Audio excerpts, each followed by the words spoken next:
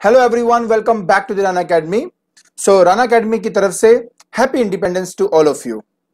तो आज के लेक्चर के अंदर हमने चैप्टर 4 की जो फर्स्ट एक्सरसाइज है दैट इज एक्सरसाइज 4A, उसके फर्स्ट 15 क्वेश्चंस को हमने डिस्कस करना है। तो बिना कोई टाइम वेस्ट किए चलिए शुरू करते हैं। तो सबसे पहला क्वेश्चन है define the term thrust and state it's SI unit. सो हमने डिस्कस किया था कि अगर किसी सरफेस के ऊपर कोई फोर्स एक्ट करती है नॉर्मली तो उस चीज को कहा जाता है आपका थ्रस्ट। तो यहां पे भी वही लिखा है, कहता है thrust is the force acting normally on a surface. कहते हैं इसका SI यूनिट क्या है, तो क्योंकि ये एक फोर्स है सो देयरफॉर जो इसका यूनिट होगा वो आपका न्यूटन होगा। नेक्स्ट क्वेश्चन में कहता है कि what is meant by pressure and state it's SI unit. सो देखिए प्रेशर का मतलब होता है thrust acting per unit area of the surface. तो ये तो हो गया इसकी डेफिनेशन। अब हम बात करते हैं सेकंड पार्ट की, कहता है कि इसका SI यूनिट क्या है। तो इसका जो SI यूनिट है वो है न्यूटन पर मीटर का स्क्वायर, जिसको हम पास्कल भी कहते हैं और उसको PA से रिप्रेजेंट किया जाता है। नेक्स्ट हमारे पास आता है state the physical quantity is measured in bar. So answer बहुत सिंपल है। तो हमारा जो पहला पार्ट है उसका जो आंसर है वो है हमारा प्रेशर। तो जहां तक बी पार्ट की बात करें, कहता है कि how is the unit bar related to the SI unit of pascal. तो हमें पता है बेटा कि 1 बार 10 टू द पावर 5 पास्कल के बराबर होता है। क्या होता है? 10 टू द पावर 5 पास्कल के बराबर होता है। सो नेक्स्ट हमारे पास आता है define 1 pascal the SI unit of pressure. 1 pascal is the pressure exerted on a surface of area 1 meter square by a force of 1 Newton. तो देखिए ये जो डेफिनेशन है ये बहुत इजी होती है। देखिए जहां तक प्रेशर है वो हमारा फोर्स अपॉन एरिया होता है, ठीक है। अगर फोर्स को मैं 1 न्यूटन डाल दूं और एरिया को 1 मीटर का स्क्वायर, सो ऑटोमेटिकली जो प्रेशर आएगा वो मेरा 1 पास्कल आ जाएगा, ठीक है। तो ये तो हो गया इसका आंसर।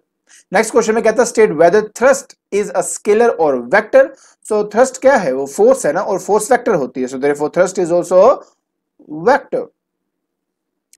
अगर मैं बात करता हूं state whether pressure is a scalar और वेक्टर, सो देखिए इसका जो आंसर है वो है आपका स्केलर, क्योंकि जो प्रेशर है वो किसी एक पर्टिकुलर डायरेक्शन में नहीं एक्ट करता, ये सभी डायरेक्शन में एक्ट करता है, इसी वजह से ये एक स्केलर क्वांटिटी है।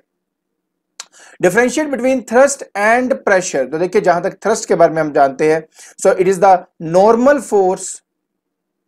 Force acting on the surface.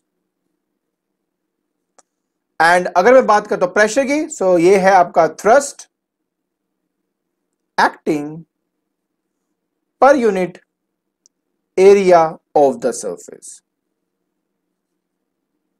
ठीक है। तो ये है आपका differentiate between thrust and pressure. उसके बाद आता है how does the pressure exerted by thrust depend on the area of surface on which it acts, explain with a suitable example. देखिए बहुत सिंपल सी बात है, जहां तक हम प्रेशर को जानते हैं वो हमारा थ्रस्ट पर यूनिट एरिया मतलब फोर्स पर यूनिट एरिया होता है हमारा। अगर मेरा फोर्स कांस्टेंट है तो इस केस में जो प्रेशर है वो इनवर्सली प्रोपोर्शनल टू एरिया हो जाता है। तो देखिए बहुत अच्छा एग्जांपल यहां पे एक दिया हुआ है, ठीक है, जिसके अंदर ये कहा गया कि अगर लूज सैंड की बात करो और उस पर मैं आपको कहूं कि आप खड़े हो जाओ तो आपके जो फीट है वो सिंक कर जाते हैं सैंड के अंदर। लेकिन अगर मैं आपको कहूं कि उसी सैंड के ऊपर लेट जाओ तो आप सिंक नहीं होते हो। रीजन? Surface area. जब आप खड़े हो तो सरफेस एरिया कम है, प्रेशर ज्यादा है, और जब आप लेटे हो वेट उतना ही है, लेकिन सरफेस एरिया बढ़ गया, इसकी वजह से जो प्रेशर है वो आपका क्या हो जाता है? कम हो जाता है। नेक्स्ट आता है कि Y is the tip of N all pin made sharp. तो सिंपल सी बात है बेटा, अगर शार्प हम उसके जो है उसके जो टिप को रखेंगे तभी तो उसका एरिया कम होगा, और जितना कम एरिया होगा उतना लार्ज प्रेशर एक्सर्ट होगा for the same amount of force. The next question में कहता है कि explain the following. It is easier to cut with A sharp knife then with A blunt one and slippers are laid below the rails. तो देखिए ये उसका answer है, ये हमने ऑलरेडी इस तरह के जो एग्जांपल्स थे वो हमने डिस्कस कर लिए थे। नेक्स्ट है कि व्हाट इज फ्लूइड और substance which can flow is called fluid. हमारे गैसेस, हमारे लिक्विड, इन दोनों को फ्लूइड ही कहा जाता है। So what do you mean by the term fluid pressure. तो देखिए जो भी फ्लूइड है उसका अपना एक वेट होता है, ठीक है, बट ये जो फ्लूइड है ये प्रेशर एक्सर्ट करता है सभी डायरेक्शन के अंदर। So the pressure exerted by fluid is called the fluid pressure. आगे कहता है कि how does the pressure exerted by a solid and a fluid differ. तो सिंपल सी बात है, अगर मैं सॉलिड की बात करता हूं तो उस केस में अगर मान लीजिए मैं टेबल के ऊपर एक ब्लॉक रख दिया तो एक ही पर्टिकुलर डायरेक्शन में इसकी जो फोर्स है, जो इसका प्रेशर है वो एक्सर्ट करता है।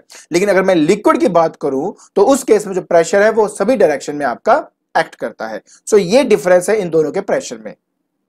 कहता describe an example experimentally to demonstrate that a liquid enclosed in the vessel exerts pressure in all the direction. तो सिंपल सी बात है, मेरे पास एक सिलेंडर है जिसमें मैंने पानी रखा हुआ है, दो जगह पे होल कर दिए है।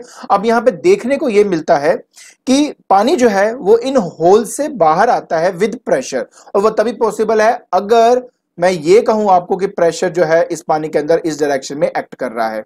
क्लियर? लेकिन जो मैग्नीट्यूड है प्रेशर का वो आपका इंक्रीज होता है विद डेप्थ। तो इसलिए जो नीचे वाला है, क्योंकि सरफेस से ये ज्यादा नीचे है तो यहां प्रेशर ज्यादा होगा और यहां पर जो प्रेशर है वो आपका कम होगा।